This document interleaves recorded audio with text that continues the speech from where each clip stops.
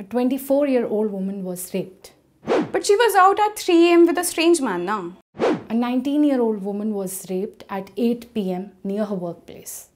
But she was wearing such nikke shorts, na? A 26-year-old mother was raped by an auto driver. But why did she ride in an auto alone at night? A 9-month-old baby was raped by her neighbor. She's a girl. You see, गलती तो हमेशा लड़की की ही होती है. At least this is what the society says. This, my friend, is what rape culture is. What do we mean by rape culture? The term was originally coined in the 1970s. It was first published in Rape, the first source book for women by the New York Radical Feminist Collective in 1974. Let's dive into the concept to understand how do we build rape culture. Number 1, blame the survivor.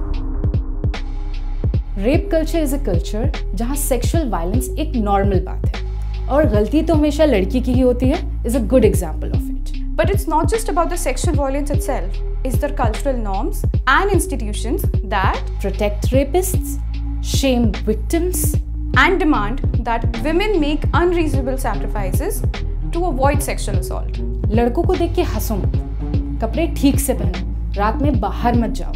वो कहते हैं ना, ताली एक हाथ से नहीं बजती, दोनों ने किया है तभी तो रेप हुआ है. It pressures women to sacrifice their freedoms and opportunities in order to stay safe. Number 2, your vagina is where your honor lies. Our cultural and social conditioning has made sure that the idea of a woman, her family or community's honor is directly associated with her vagina. तुम्हारी हवेली में मेरी बहन अपनी मेहनत बेचने आई थी, इज्जत नहीं.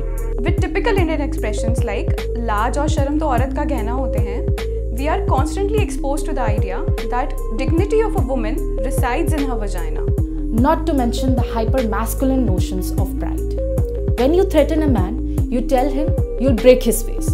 When you threaten a woman, you tell her you'll tear up her vagina. Number 3, normalizing it in our daily lives. Think of the last gali you used or heard. Does it refer to a woman's sexual part? Does it refer to raping a woman? You know the answer.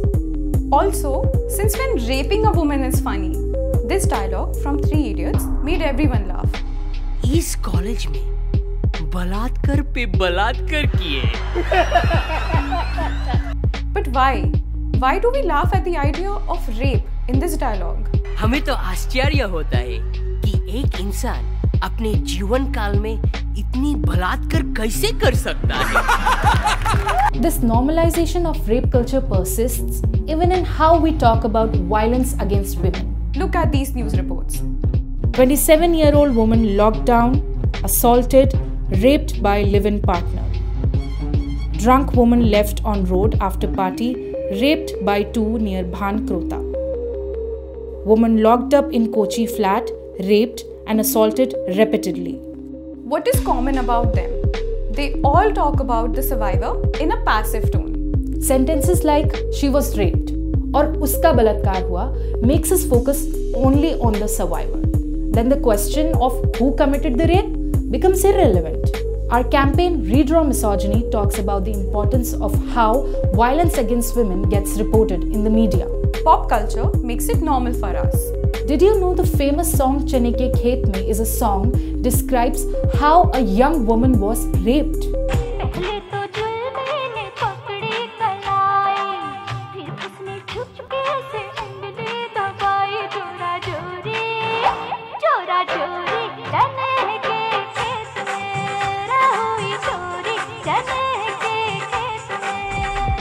Hashtag 27 years of rape glorifying song was trending on Twitter in 2020. When so many people finally realized what's wrong with the lyrics. So let's ask ourselves, have we played any role in building rape culture? If the answer is yes, then let's work towards dismantling it.